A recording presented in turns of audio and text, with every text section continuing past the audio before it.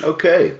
Hello, everyone, and welcome to our second episode of the Patch Hygiene webinar series. And if you're joining us from last week, welcome back. I'm Matt Coker with Champion Solutions Group, and with me again today is the very talented Dan Powers. So a quick review of what we went over last week. Let's just get the slides moving here, Dan. There we Sorry, go. I was on pause. So a quick review of what we kind of went over last week, and also just to reiterate, guys, this is part two of our four-part series, and as we continue to progress, we will get more in depth into patching and BigFix. Each episode is only about 30 minutes or so, and as we move into each week, we're building on what we discussed from the previous episodes until we can get into an automated patch environment. So last week we discussed some of the basics about BigFix. We talked about ease of deployment, the different modules inside of BigFix, and more importantly, you got to see these live patches that we sent out to a couple machines there in real time. So while we showed you functionality, that's about as far as we got. Now we're going to build upon this week and just get a little deeper. So looking at this week's overview, we're going to cover four main topics. First of all, a baseline. Last week, you saw us take action with patches on a couple machines, which is fine and great, to show you how it works. But in reality, when you do your patching, you're going to have quite a few patches, most likely every month. So we put these patches in what is called a baseline, which is nothing more than a container that can hold multiple actions, fixlets, or patches, and then we can send them out to all of our targets. And we call this a baseline because these machines run through these baselines, and then as they're completed, they should all be at the same baseline in terms of patching. A fairly simple concept, and we're going to do it live here in a moment, so you'll get to see everything that we're discussing firsthand. So with that, we also want to group our servers and our desktops together. So right away, some of the things we can think about is patching desktops versus servers are usually different from a change management standpoint. BigFix can easily create an automatic group that can group all of your desktops versus all of your servers. And as you can see here in the screen, all of your Windows desktops, your Mac desktops, very simple to group automatically. We can also detect if SQL Server is running on a box and automatically add these endpoints into this group. So it's automatically placed into a special grouping, if you will. Another type of group in BigFix is a manual group. Some servers, when going through your patching, we're just not allowed to reboot these particular machines. So we have to manage them individually if we decide to do this. The concept here is we are just trying to organize all of our different servers and desktops, so when we do take an action against them, we don't have to individually select them. Another big piece, just like we showed the compliance report from last week, we can actually reuse these reports and add the different groups that we created. So now that we can leverage that same report and show compliancy across all of our desktops, servers, or even our Exchange servers or SQL servers if we want or even need to. So with that said, let's turn it over to the maestro, Dan Powers, and he is going to show us live what all this looks like in real time. Thank you, Matt, for that. And thank you, everybody, for joining again. And if we have new people out here, just remember we do record the videos. We are going to keep building on these. So the first thing I wanted to show is some of these computer groups. So this is our lab environment. And as Matt had indicated, BigFix very easily can create what we try to do is always an automatic group, something that is maintained automatically in the system. Very simple. I don't have any Macs in my environment, but very simple to create a group, if you will. And all we're doing is telling it the operating system has to say Mac in it. Same thing with Windows desktops, servers, and so forth. These are very easily done inside of the BigFix program and console, and as endpoints join your environment, they will automatically go into these automatic groups. Just as Matt had kind of indicated as well for the SQL side, That's just an example. We could do this with Exchange, all sorts of things, right? We can detect if Exchange Server or SQL Server or IIS or Apache, all these different things are installed, and automatically have these machines start going up into these groups, which are great for our targeting purposes, especially in patching, and even when we run our various reports. The other thing I wanted to point out to you is you do have this idea of manual groups. So in a lot of the places that I've gone to, we find that there are some servers that you're allowed to reboot during your change management cycle and some that you're not. So a lot of times we have to create these different groups out of here for rebooting our servers. And we can even, as the example I showed us here, is the difference between prod servers, dev servers, and these groups can get more and more and more of them as your environment is more complex. And from the get-go, it's usually very difficult out of the box to create an automatic grouping of these servers. So it's something that we have to do manually, and we have to maintain that. So of course, this is an issue at the moment. And in next week's webinar, we're going to show you how to get around this. But I did want to bring up these groupings, and you guys all on the phone can think about how you group your servers at the moment. So now that we have our groups down, I'm going to go into my custom site for patching for Windows. And since I did bring up the concept of reboots, notice that what we had done here is we created some custom fixlets. And one of these I'm going to kick off on my machine right now just so we can see it go. And then we'll go back to it here. Is we take those different reboots. We have the concept that we might want to reboot a machine only if it needs to be rebooted. So FYI, here's my little action window that's popping up on my machine. So when we talked about, as Matt had indicated, desktops versus servers, desktops, we usually have looser knit change control, if you will. And we still want to patch them and we still have to reboot them, but somebody could be given a webinar, working on a presentation and so forth. So I don't want to just force them to reboot their box on my schedule. You want to work this out with works in your organization, and you can throw some information up here that's saying, okay, for example, based on our company policy, we have to patch you within 24 hours, 6 hours, we need to reboot you if need be, but we give them the ability to snooze. Right? So again, since I'm doing the webinar at the moment, I am going to snooze that reboot function. So that's a very nice one to have. And the same thing when we're looking at rebooting the servers side of it, I have a forced reboot, if we notice here, and the relevancy is just true. So this just reboots the box when I send this fixlet to a server. And I also have another one in here that's a dynamic reboot. So I want to make sure the service has been up and running for at least 5 minutes. I don't want to constantly keep rebooting it. And this particular one, notice my relevancy has fairly simple here. We know BigFix detects that the machine is pending a restart, meaning it needs to restart, most likely due to a patch I just installed, and it's been up for at least 5 minutes. So it's something very easy as far as fixlets that we always kind of put in place. And I'm going to show you how I leverage them in the baselines Matt was just referring to and talking about. So I have a few baselines here. I have one that I did for desktops.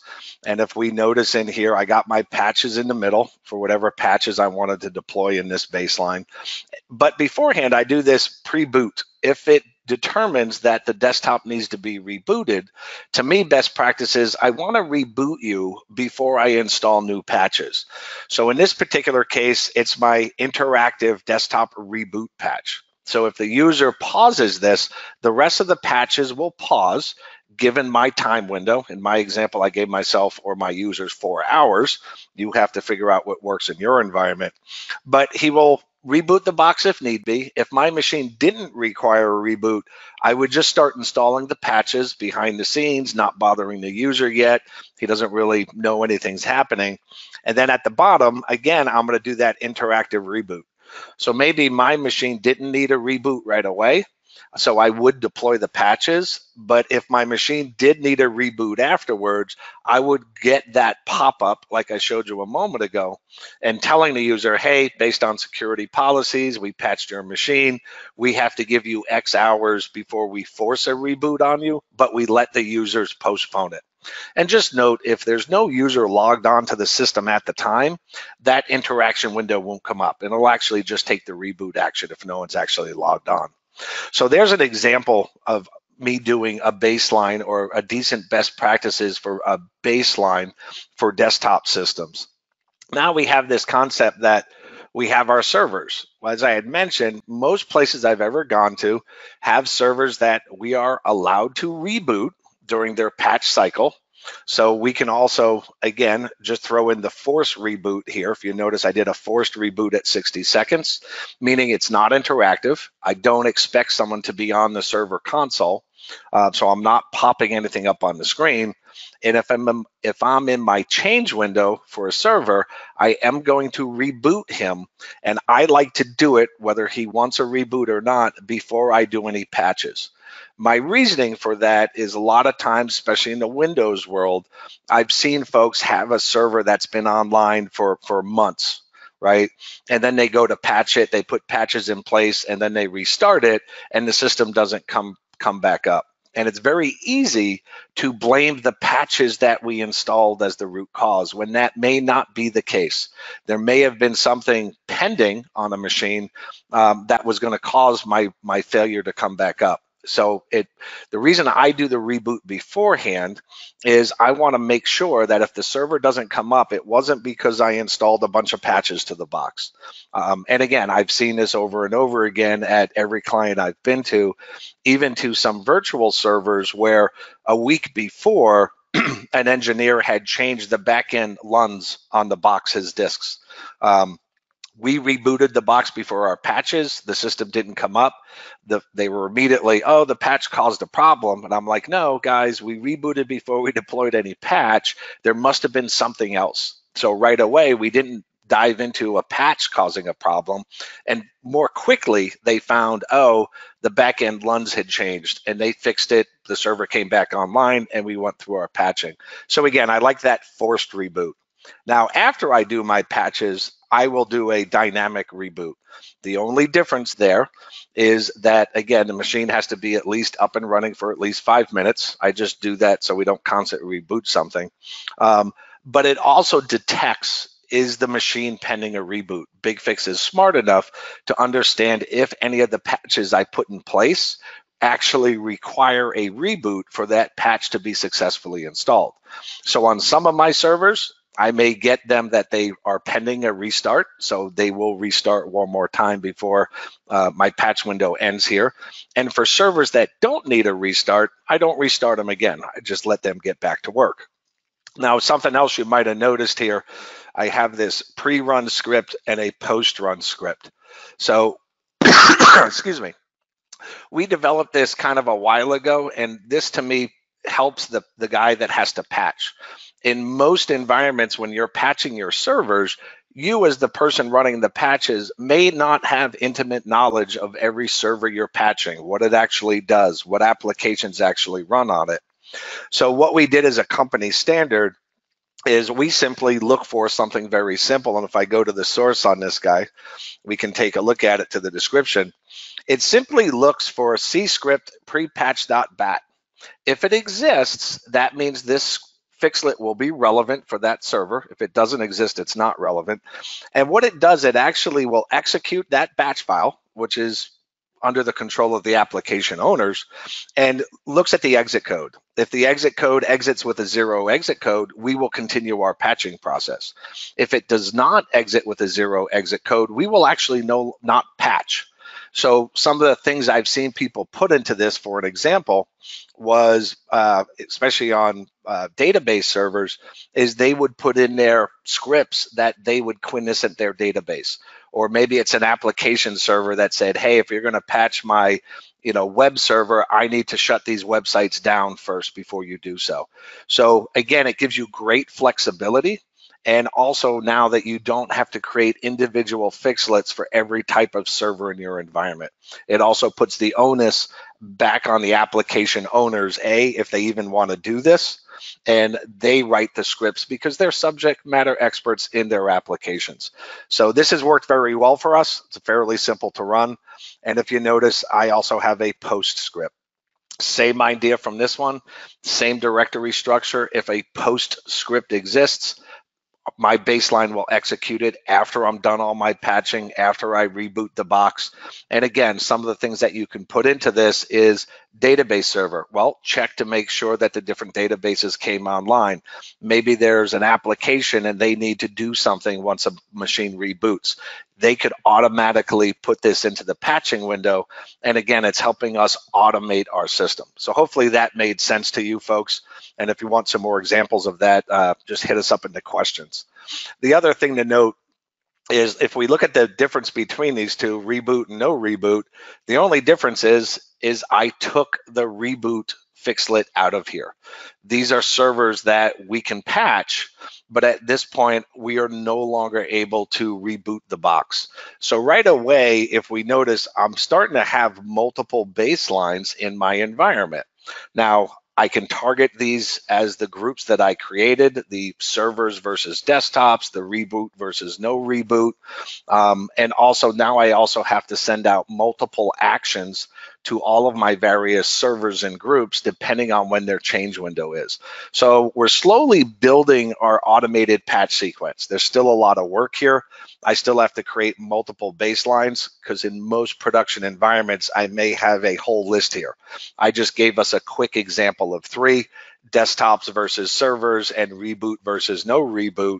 But in a production environment, I've seen people create a baseline and then manipulate that baseline about 10 times for different types of servers, different types of actions they're trying to run, whether they can reboot it or not reboot it, when during the month their change window for different servers are open. So while BigFix is very great at helping us with this, I noticed they were still doing a lot of manual efforts. And this is something we're going to keep building upon in the next 2 webinars to show you how we can get around this and really get down to really one baseline to do some of these things. So with that, I want to show how do we build our baselines. Here's one of the ones that I like. It's in BigFix Labs. This, no matter what modules you own in BigFix, you do have access to the BigFix Labs. You just need to turn it on. And if we go to the sites down here towards the bottom, we have this patching wizard. And you could enable it for master operators or non-master operators. I usually just do it for the master operators. And then what that'll end up doing is creating this little patching wizard right here. And it will load up in my BigFix console when I'm going to create my patches. So I'm going to walk you through, this is one of the ways I would create a baseline. So for example, we already know the year. By default, it's going to select the latest year and the month we're in. In this case, I just have patches for Windows enabled, but if I had Linux, Mac, AIX, Solaris, all those other ones, they would appear in this drop-down list. So let's say I need to do a baseline for April and March out of the year 2019, patches for Windows. I'm going to hit next here. The BigFix wizard will find all of the patches that are in that time frame. And then the first thing I can do is come in here and sort on applicability. So if you notice, what I want to do is pick all the ones that have at least a 1 in here. All the ones that are 0 aren't applicable for my environment. This is the one thing where I wish this wizard did have a little button that simply said, don't show me patches that are not applicable, meaning a 0 count. Would have made me selecting these a little bit quicker, but still this is not so bad. I just have to walk up here and select all these guys that I do want in here. Also note, as I select these, there is a filter here. If I was only looking for critical, I could have typed that in here and it would have only found the critical patches, as you can see. So there's multiple ways to filter this as well. But once I get the different patches that I want, I can hit the next button. The next button is going to ask me, okay, I'm going to go create a baseline for you. What custom site do you want to put it in? Well, in my case, I want to put this in patching for Windows. Makes sense. I am going to have a couple check boxes here. If you have multiple languages, which usually is not the case, but if you do, you can combine the fixlets. I don't. Everything's English in my lab. You have the capability of copying the fixlets into a custom site. I'm going to choose not to do that in this case, but one of the reasons you may want to do that, and I'll tell you, is if you find, for example, this happens a lot with Java updates. Maybe Java installed perfectly fine, but during your QA process, you determined that updating Java on the accounting machines that run a particular piece of software breaks some of the modules because it relies on a certain piece of Java. If I copy the fixlet into there, I am allowed, then I can add relevance to it. And I could detect if that application was on a box and tell that Java update not to install there. If I don't copy the fixlet, of course, it remains in the external site from IBM. And even as master operator, I can edit the relevance. So that's one of the reasons you may copy them. But what I'm going to do here is build our baseline. And I'm just going to hit next. And it gives me a summary. Here's everything I'm going to do. I'm not going to copy the fixlets. I'm not going to create an action at this time because I don't want to create an action at this time. I'm going to use it later. And I can just hit next. And the system itself will go create my baseline for me. So it's really decent way to create a baseline very quick. And if I go back into here into all content, go back into my baseline, we could see the baseline that got created. It kind of uses this date stamp, patches for Windows 2019, April and March. And I have a baseline to start with, if you notice from here, by using that wizard. So that's a great way to jumpstart this scenario into creating your baselines. I notice our time is getting away from us. So notice we only have 30 minutes. But for those of you that haven't used that wizard, I highly recommend it. It's one of the easiest ways to create a baseline. Now, with that, what I want to do is go back into our PowerPoint presentation for a moment. And let's just talk about something real quick. Again, desktop versus servers. One of the things we notice as you're patching your systems, desktops, we need to usually interact with the end user. We can't just willy-nilly reboot desktops around when we feel like it. People are online doing things all hours of the night and day, whether they're remote or not. So we do need to give them the option to postpone rebooting and putting patches in place. Very simple to do. Again, the same thing with the reboot. We don't want to force a reboot on the desktop servers, especially if someone's in the middle of a presentation or working on, some document that they need to get out and we reboot their box. They're going to hate you forever. So we don't do that. Another concept is, remember, you can always make offers in BigFix. And we've done this multiple times at very large organizations where we put the patches together for desktops, and we will actually give them an offer before the SLA is due. People get used to that, and a lot of times they will accept that offer and get their systems patched long before our SLA, before we force it on them, in a sense. We also have the concept of servers. Let's face it, our servers have a tighter change control. We usually have to go to a CAB meeting. Our different servers are in different times that we're allowed to reboot them, not reboot them. When can they get patched? Is it on the weekend? Is it at night? All these things. No interaction. We don't give them a postpone option. Again, we don't expect users on the servers, and during our change window, we need to get our patching and updates done as quickly as possible. And again, we don't reboot machines unless we're allowed to do so. So again, all of these things are quite doable in the BigFix environment, even to the little thing of the pre and post script that I had shown with you guys.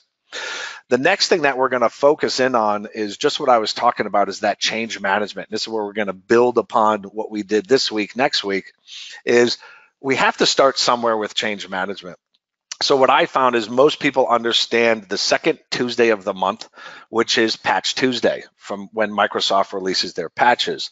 So we use this as kind of our starting point when we're talking about rolling patches out in our SLAs.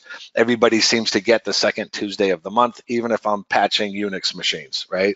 So what we look at that is say, okay, we're going to take Group A, I'll just call it Group A, but it's probably your test systems.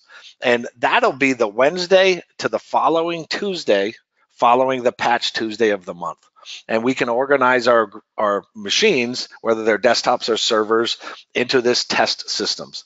That gives us a week to roll out our baselines, to create our baselines, go through CAB, push it out.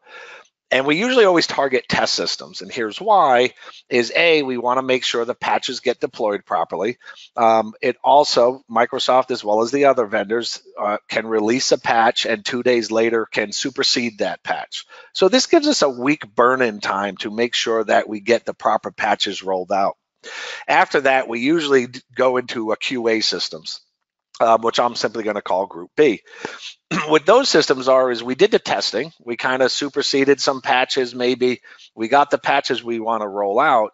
Now we're going to expand past just testing systems. Just did the patches go in and not, blue screen to death our machines, but maybe the IT department, maybe some of your test bed folks. And what we're going to do now is run this, because notoriously Java, for an example, patching Java may install perfectly well, but may have break an application, right, that requires certain versions of Java. So we kind of figured that out in the QA systems so that we cannot update that Java patch, for an example, where it might break some systems. The next example after that, once we get it, which again, I'm just going to call Group C, is our production systems. At this point, we've had a couple weeks to burn in our patches. Now we're going to mass target our production systems. And just because the month allows us before the next patch Tuesday, even if it rolls into the next month, is the 4th week. And that's what I call Group D. And that's our sensitive systems. And the sensitive systems can be anything from your boss's PC, the CEO's PC, right, where you want to make sure you don't mess up, or they could literally be the most sensitive servers you have. And at this point, you should be really confident that your process, your change management, everything is working as appropriate. So hopefully that makes sense. And I know we had a couple questions.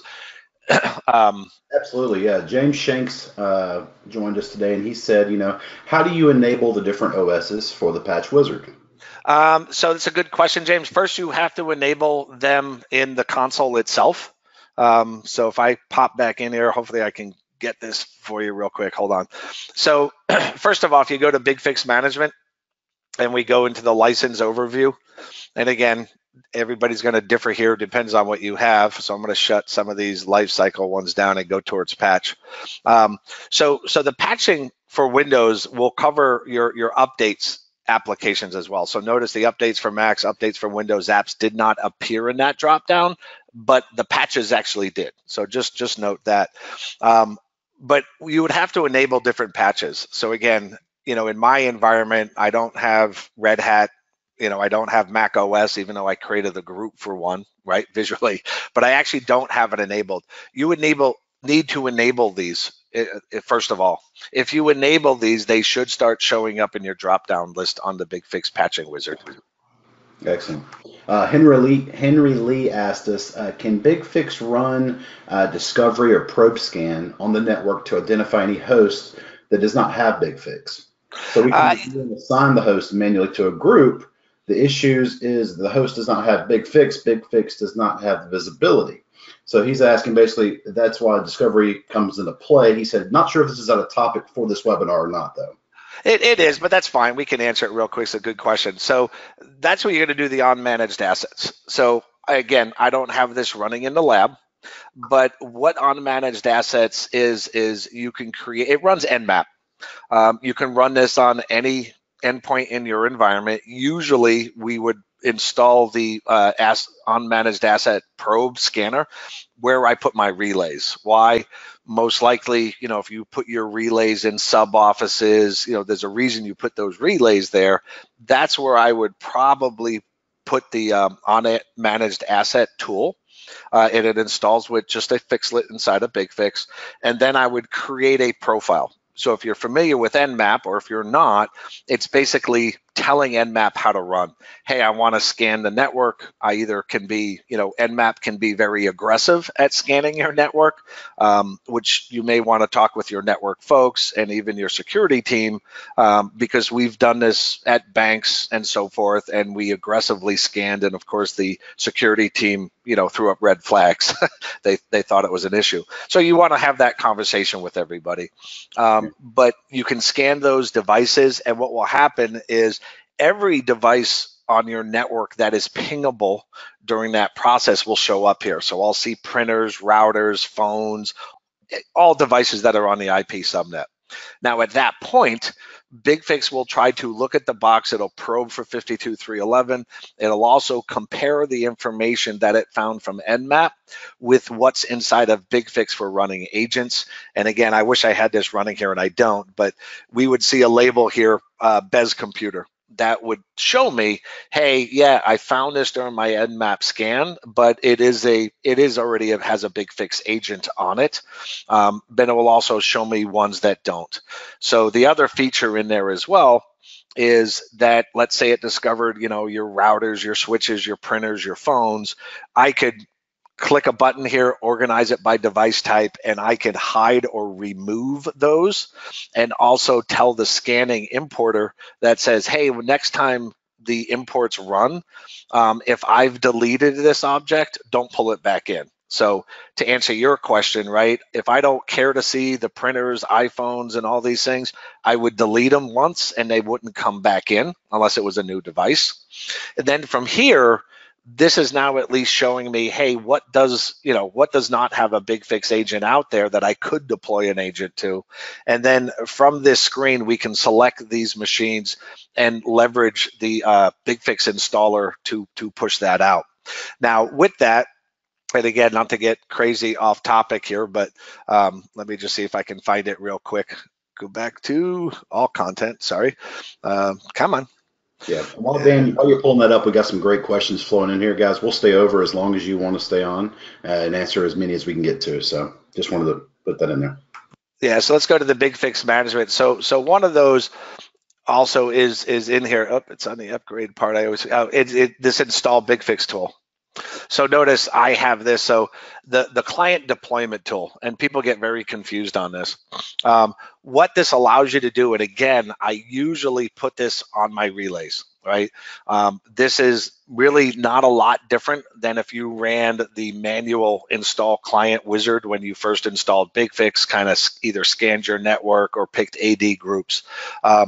This tool works when it's on the relays. It can really work everywhere, but I put it on the relays.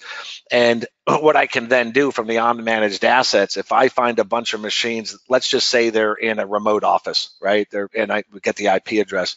I can then say, okay, for those machines, I'm going to send a fixlet to that relay and tell that relay to utilize the BigFix client deploying tool and to try to install on those machines that I found from the unmanaged assets. Why it works that way is it gets around firewalls, right? So if I try to do the install from the BigFix server, and I'm trying to hit a remote office, or better yet, servers in your DMZ. Remember, the BigFix client install tool tries to mount like the C hidden drive and uses that SMB CIFS protocol to copy the files back and forth. Well, especially in your DMZ and most likely in some of your remote offices, your firewall may block that. So again, if I have a relay there and I have this tool installed there, I can send the BigFix command to that relay, get past the firewall, and tell that server, hey, on the local subnet, go install these clients. And then you should see it work fairly well. So I know that was real quick update on that, but that's how we do it inside of BigFix. All right. Keith Thurston asked, is it possible to download patches to the clients without applying and apply them at a later time? Yes. If not, have you seen any issues applying patches and rebooted at a later time? Yeah, so two different questions, but let's just take one real quick. I'm just going to jump into patch management where I'm going to randomly pick a patch here, and I don't really care what I pick, so bear with me here. So let's say it's an update for Visio. So when I go to take action, right? By default, it's right here.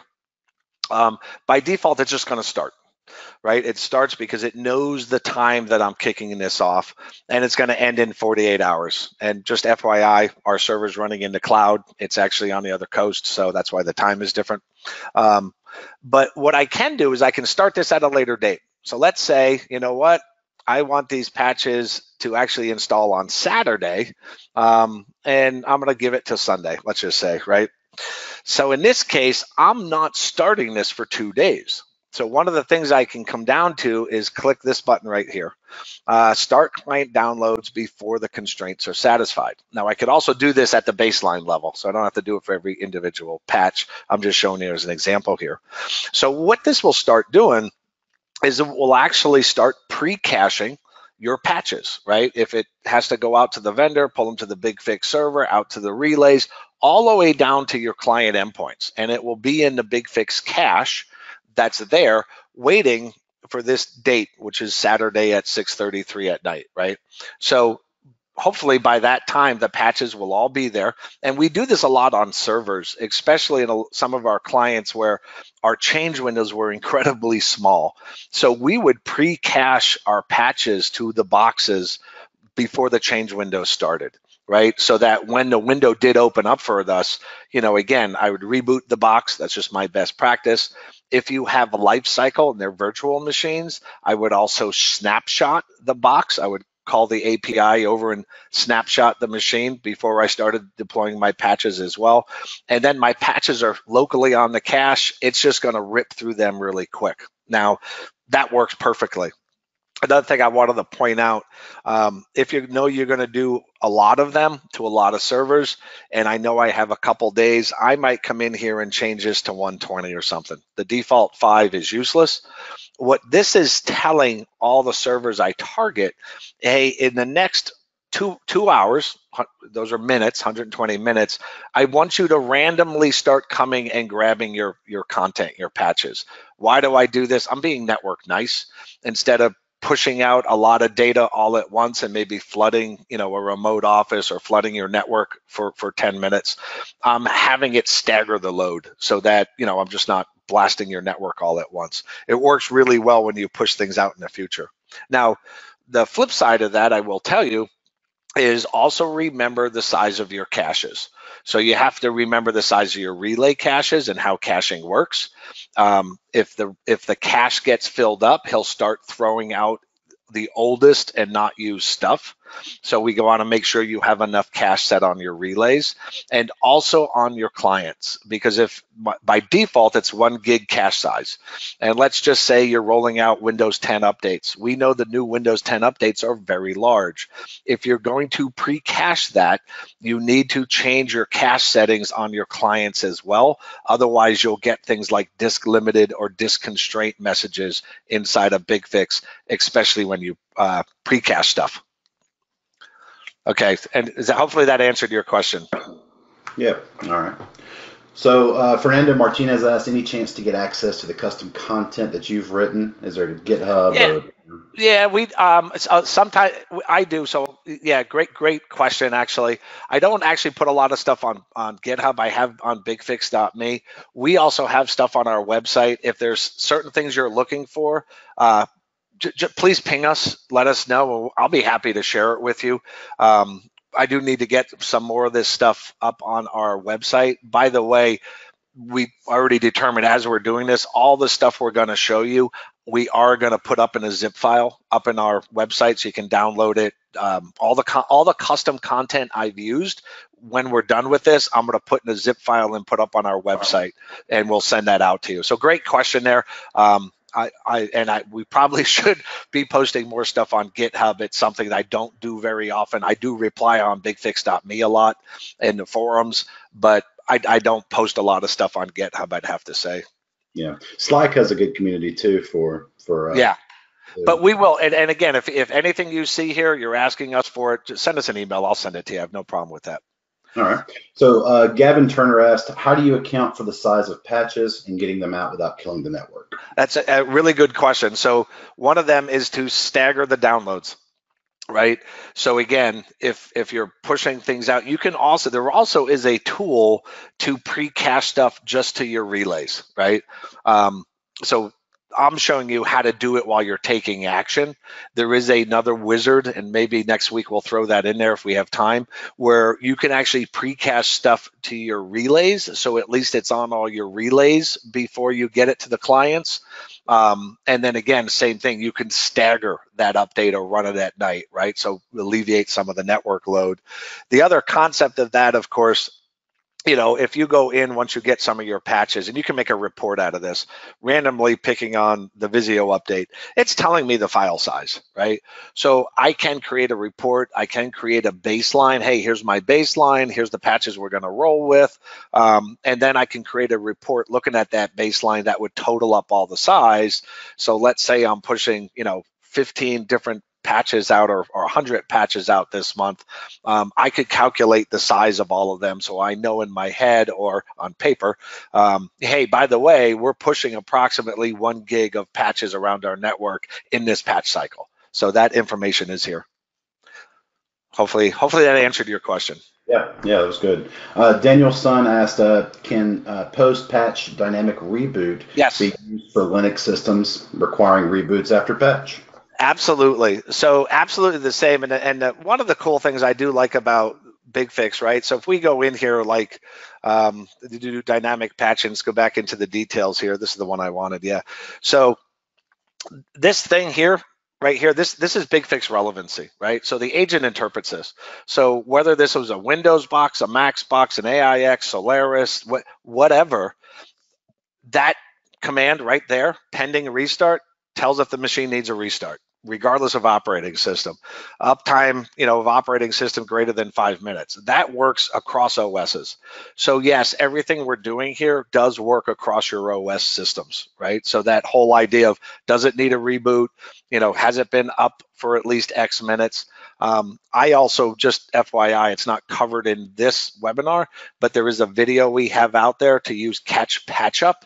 The concept is, hey, as you create baselines all year, what do you do with those baselines after you've run them? Well, we don't throw them away. We put them in a special site. And our reasoning for that is a couple reasons. You may have somebody that took their desktop and went on maternity leave, someone that's been off network and maybe the BigFix agent wasn't working for whatever reason, and they come back online and they're 3 months behind patches, right? Or let's say you're doing bare metal deployment, whether it's Windows, Linux, or whatever, and your gold image, let's face it, as soon as I create my gold image, it's like driving a car off the dealership. As soon as I leave the parking lot, it's used. Same thing happens with our gold image, right? Gold images are usually around for a few months, and let's face it, there's a lot of patches to those images, if you bare metal a new environment.